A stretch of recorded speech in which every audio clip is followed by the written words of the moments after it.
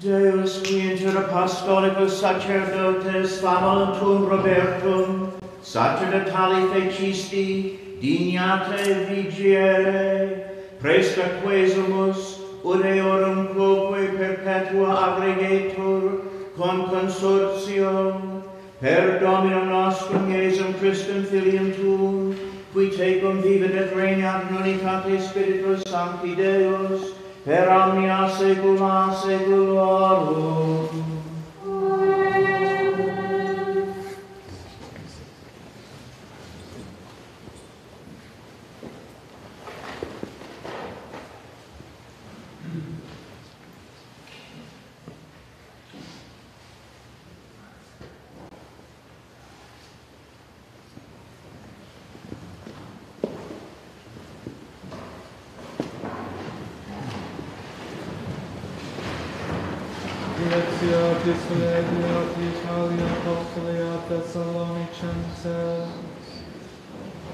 Fratres, nolumus vos ignorare de dormientibus, ut non comprest demenit sicut et ceteri, quis spemnum havem, sienem credimus quod Iesus, mortuus est et resurrexit, ita Deus eos qui domierum per Iesu, adducet cum eo, hoc enim vobis dicimus in verbo Domini, quiam nos qui vidimus qui residuis sumus in adventum Domini, non preveniemus eos qui domierum, quonium ipse Dominus in Iesu, et in voce arcangeli et in tuba Dei descendant de cielo, et mortui qui in Christo sunt resurrent primi, deinde nos qui vivimus, qui relinquimo, simul rapiemur cum ilis in nubibus aviam Christo in aera, et sic semper cum Domino erimus, itaque consolamine in dicem in verbis istis.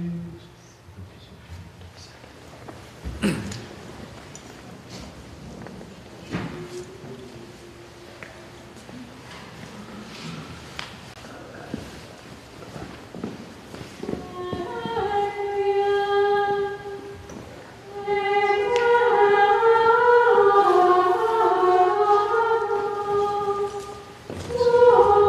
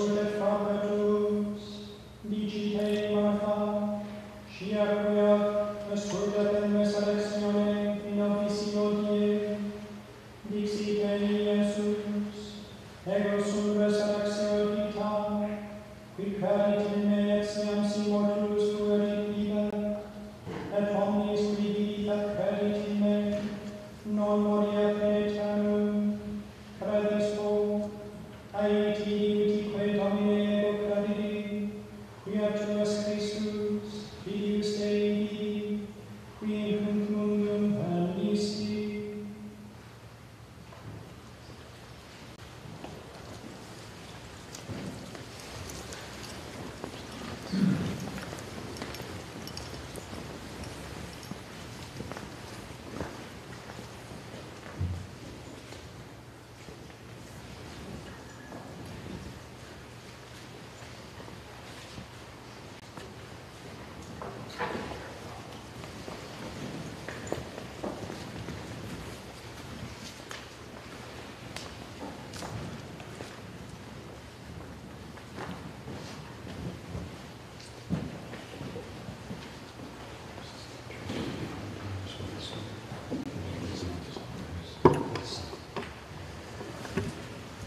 Dominus vobiscum.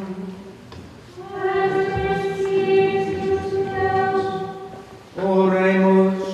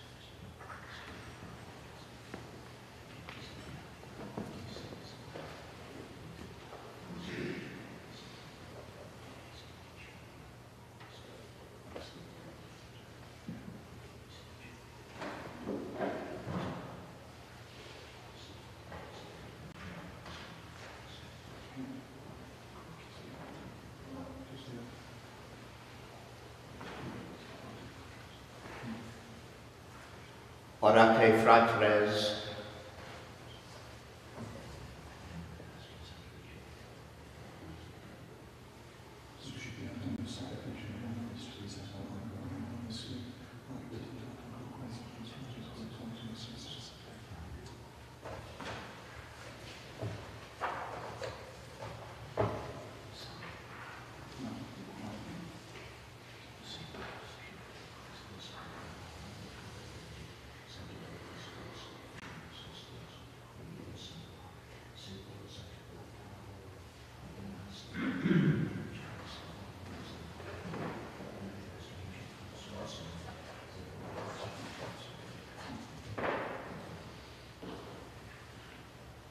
Per omnia saecula saeculorum. Amen.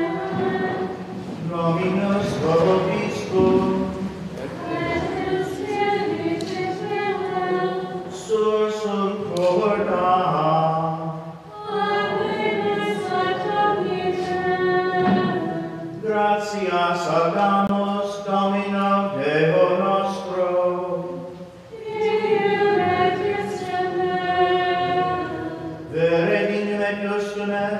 Ecum et salutare, nos tibi semper rubicere gratias agere, Domine Sancte Pater, omnipotens eterne Deus, per Christum Dominum nostrum, in quo nobis spes beata resurrectionis expulsi, ut post cons Christa, certa moriendi, constitio, eostem consoletur, future immortalitatis promissio, tuis enim fidelibus, Domine, vita mutatur nam tolitur, et dissoluta terrestris, huius incolatus, domo eterna in celestis habitation comparatur, et ideo cum angelis et archangelis, cum tronis dominationibus, cumque omnia militia celestis exercitus, hymnum gloriae Tue canimus sine fine dicentes.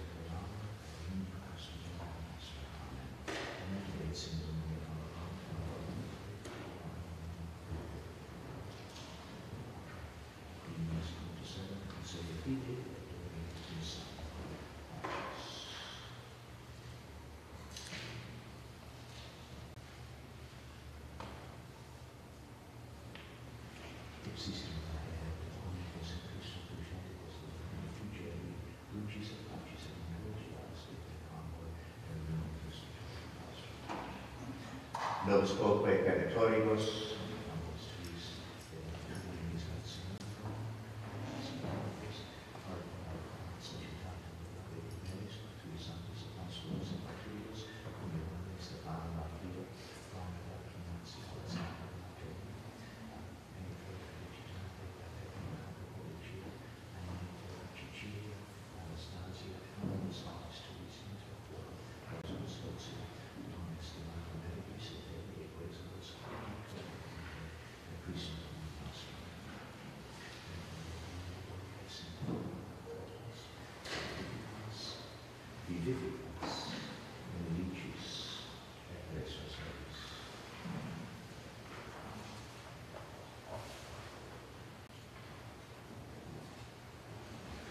Dereso, et comesso, et inicium, est tibi omnipotenti, in vitata sanctus, Spiritus Sanctus, omnis amor, omnis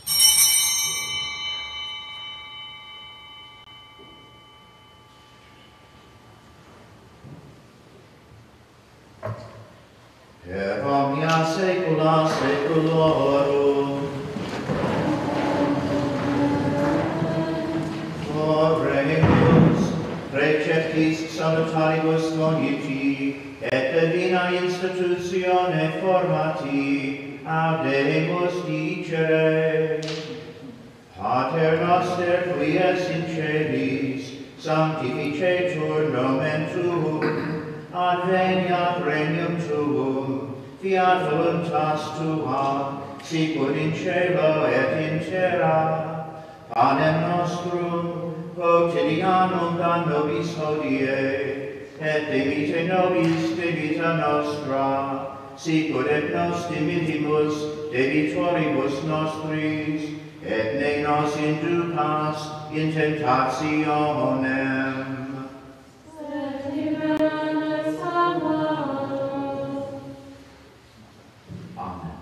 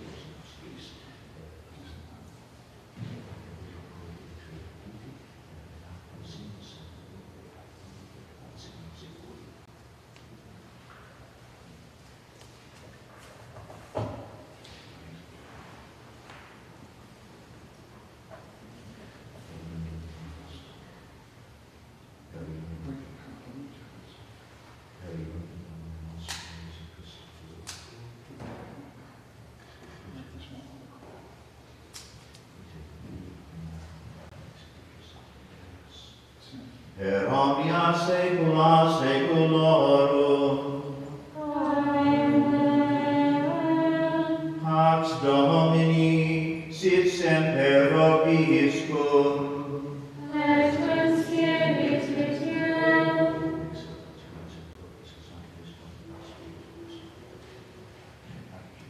Agnus Dei, we praise thy passion in thee. Amen.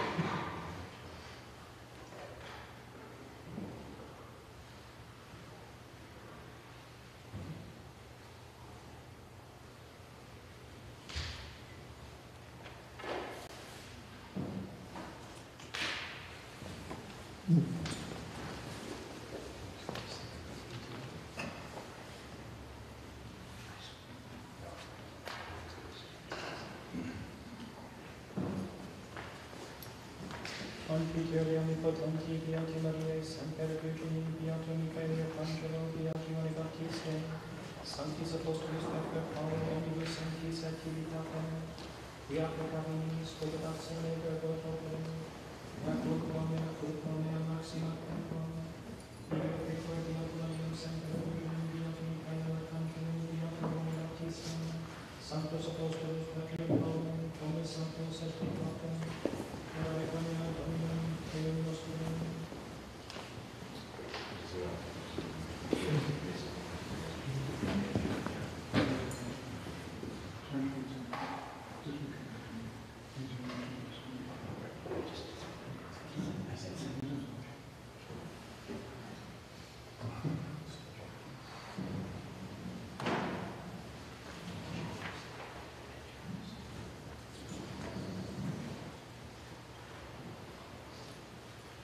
Ecce agnus Dei, ecce qui tollit peccata mundi.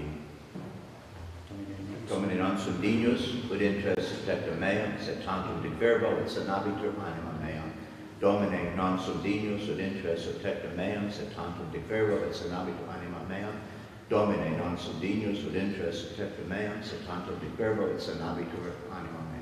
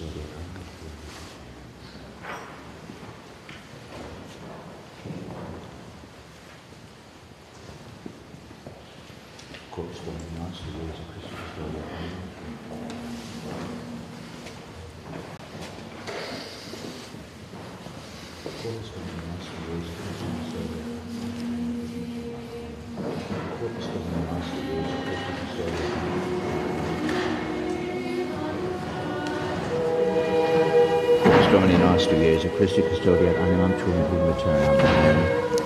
Corpus Domini nostri Jesu Christi custodiat animam tuum in vita aeternam. Amen.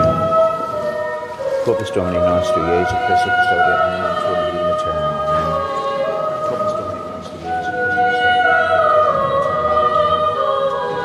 Corpus Domini nostri Jesu Christi custodiat animam tuum in vita aeternam. Amen.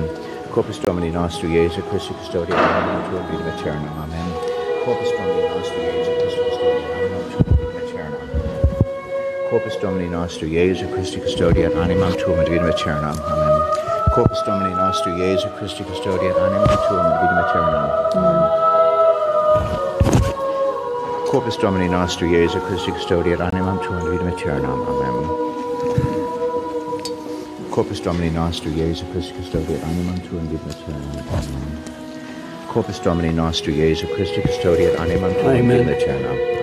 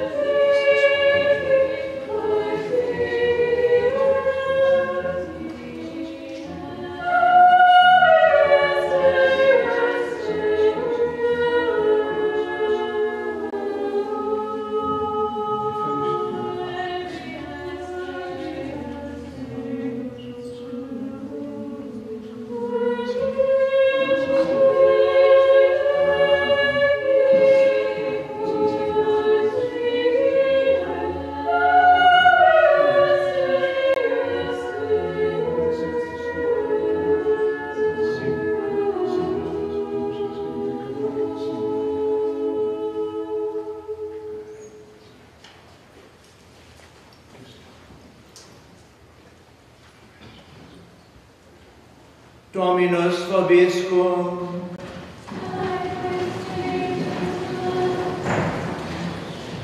Oremus.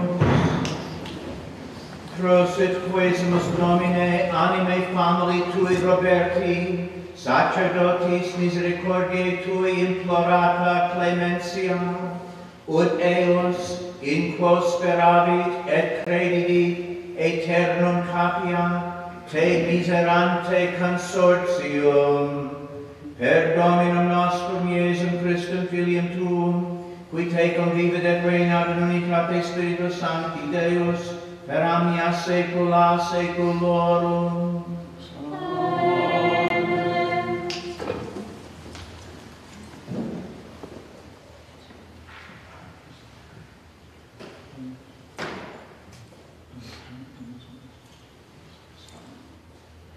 Dominus vobiscum.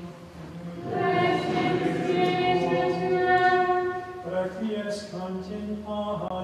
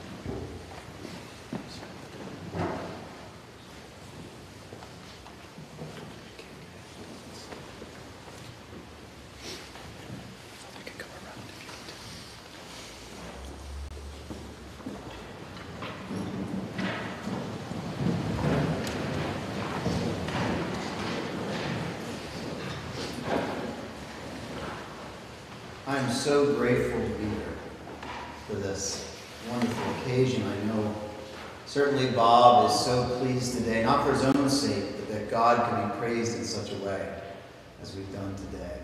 And so certainly to the sisters, to Brother Priest here, and to Bob's family, I want to offer my sincere condolences. I was obviously shocked when I received the call from Frank. And yet, I can't imagine losing a brother or such a great friend. And we know that he gives us such hope in seeing the witness of his priesthood. I remember he called me a little over a year ago, and he said to me, and I'm going to try to channel him a little bit here, "Hey, Mike, I want you to preach my funeral." And I responded, and I thought, well, Bob, did you already schedule it? I mean, it would have been much easier if he had written a homily and just let me kind of say what he wrote. And he laughed, he did that, no. But he said, "I want you to do that for me." And I was so grateful. I remember when I was first ordained, he called me and said, "What do you want for your ordination?" "I don't want to give you a Bible. I don't want to give you a rosary. Everyone's going to be giving you those things. I want something that you're really going to use." And I said, "Well, I could use the Summa, which are the teachings of Thomas." And he said, "Do you want them in Latin or English?" And I thought, well, it's hard enough to understand in English. I can't imagine, reading Aquinas in Latin.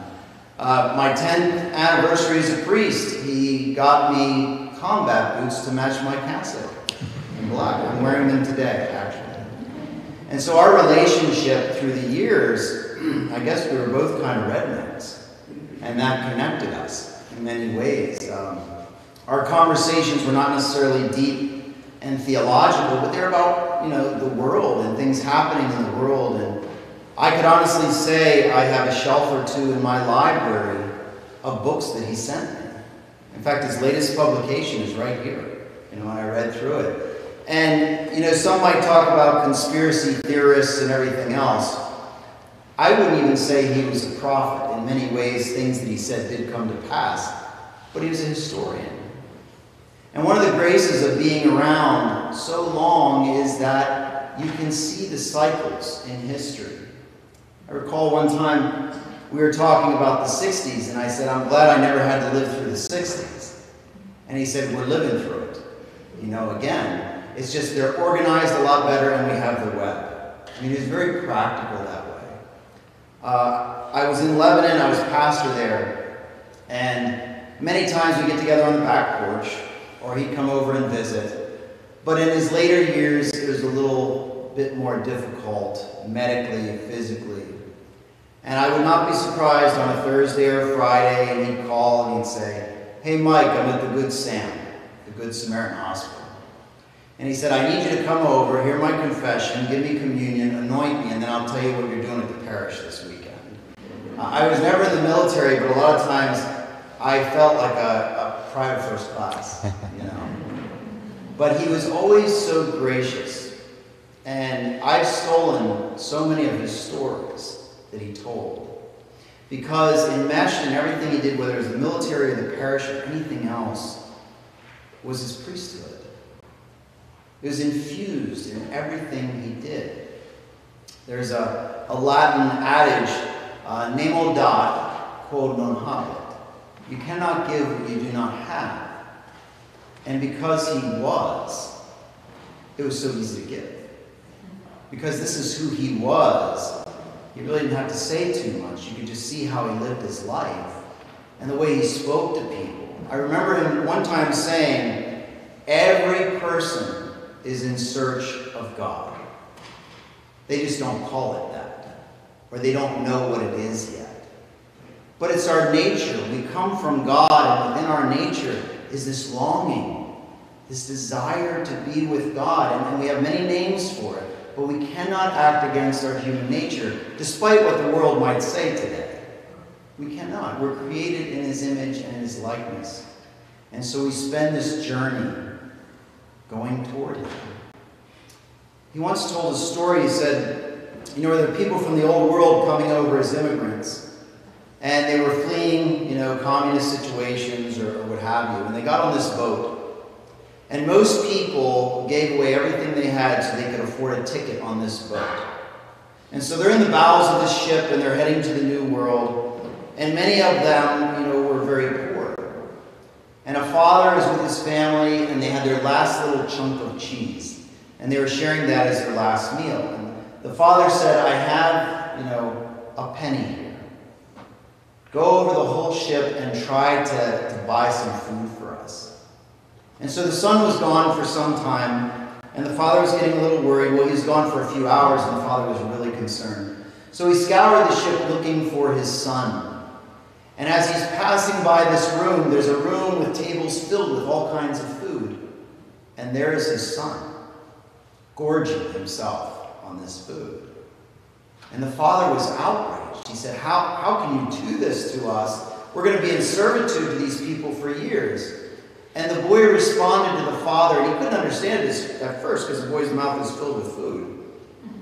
But when he finally, swallowed the food and he spoke clearly, he said to the dad, the food is included with the price of the voyage.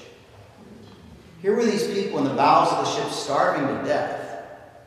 When the food was there, it was free. And he said, there are so many people who aren't on the boat. Why wouldn't they want to be on the boat? And there are so many people on the boat that aren't taking advantage of the free food. In other words, this is our ship and this is our journey. And there's so much that the church offers. And he wanted every person to know that, whether they wanted to know it or not. He wanted every person to know that. And any opportunity he had, he wanted to share that. And so he would be probably a little embarrassed or mortified if we went all over his awards and everything that he did through his life. But the thing that he would be proudest of is that he tried to get as many people into heaven as possible. He tried to get as many people on the boat as he could, and he tried to inform the people on the boat, as many as he could, that the meal is included in the ticket. I can't imagine a better way to spend your life than revealing to people in subtle and much larger ways, in revealing to people what it is that they've been longing for all along. We ask for his prayers today, and we pray for him. We offer thanks to him for his ministry, and we offer thanks to Almighty God for allowing us to share in that journey with him.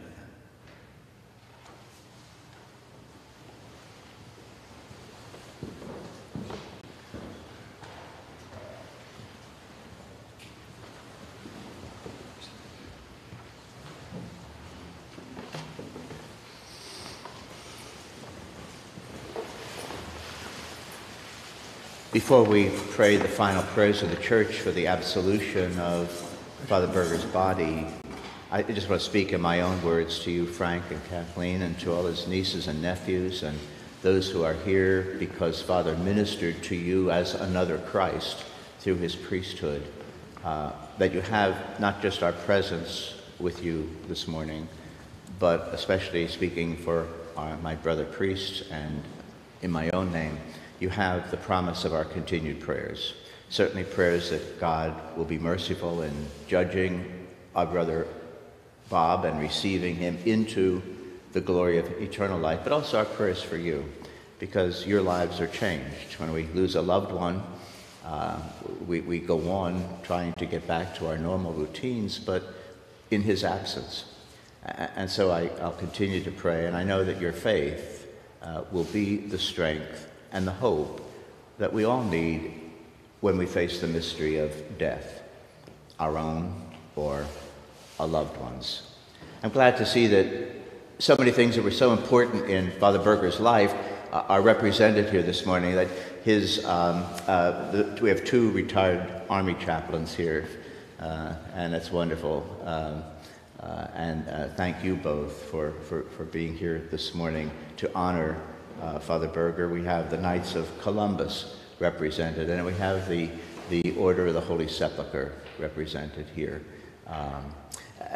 The funeral takes place here because of his deep love for our dear Carmelite nuns. And even though he realized there'd be restrictions, not necessarily the general thing going on in the world that makes this restricted, but even chose to be here in this small chapel for his final, the funeral mass, because of his affection for our cloistered Carmelite nuns. What a beautiful testimony. I wanted to mention that last Thanksgiving of 2019, I visited Cardinal O'Brien, who personally came to our diocese to induct Bob into the Knights of the Holy Sepulchre. I had just gotten both knees replaced, so I was unable to even cross over to go. It was done in the chapel at the diocese, but Cardinal O'Brien was in the country, and he did the actual induction ceremony personally for Father Berger. When I visited Rome last November of 2019 for our ad limina visit, I wanted to go to see Cardinal O'Brien because one of our priests, Father Bateman, another Air Force chaplain, was his secretary. And I sat down in his sitting room and we were chatting, and he had a bookcase, naturally, and book, but there was a picture on there, and I said, that's you, isn't it? A younger you. And I said, that couldn't be our Father Berger from... And it was. It was Bob Berger's picture with Cardinal O'Brien. And apparently, and I think I have this correct, that Father Berger came to take Father O'Brien's place in Vietnam. He was the post chaplain, or his chaplain there, and Father Berger came to take O'Brien's place. And so they had a picture taken as they changed the guard, as it were, the changed chaplains. So Cardinal O'Brien, I know, would want me to say a word of his condolences as well to all of you. Beautiful job, Father Rotan. Thank you for the reflections on this life so well lived in service to our country, first in the National Guard and then 25 years in the Army as chaplain, and then as a very devout and dedicated priest. I always appreciated his clear, his limpid analysis of what was going on in the church, what's going on in society and in the world. He understood. He wasn't afraid to articulate the way he saw things, and what he saw is what is happening all around us. And he showed us the way as well. The way is faithfulness to Christ, faithfulness to our church. And so when we talk about feeding the poor as a work of mercy, we generally think of soup kitchens and getting physical nourishment, and that's so important. But here's one also who understood that feeding the poverty of spiritual life is someone who gave all of us rich food, great nourishment through his preaching the truth, his love for Christ, and his love for the church. Let us continue to pray for him, and let us honor him by imitating some of those great virtues which he illustrated so beautifully during his life.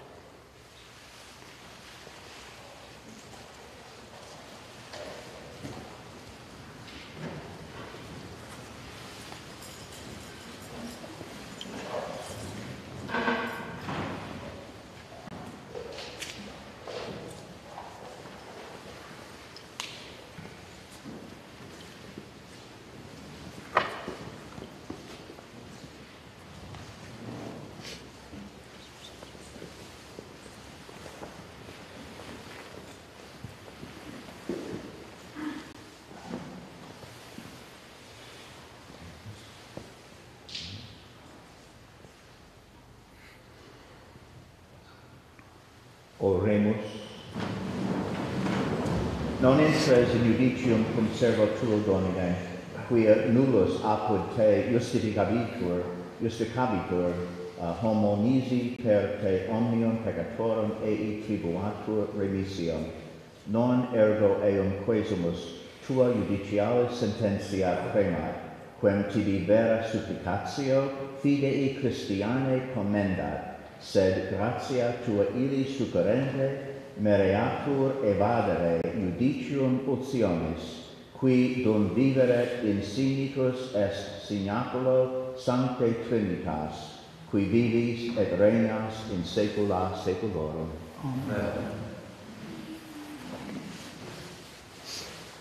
Amen.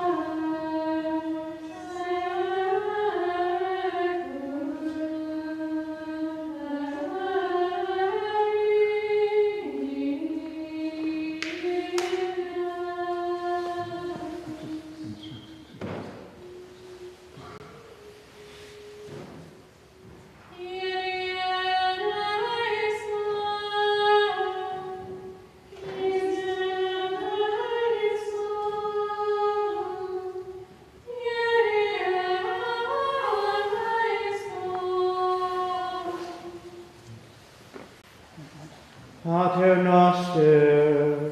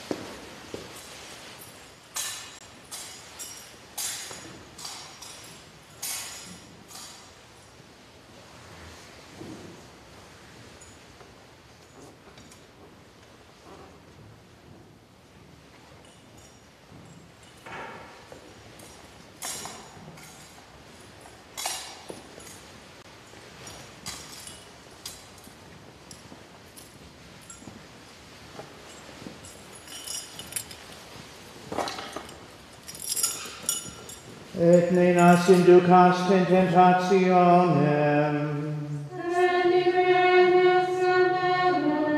a porta inferi, requiescat in pace. Domine exaudi orationem meam, Dominus vobiscum,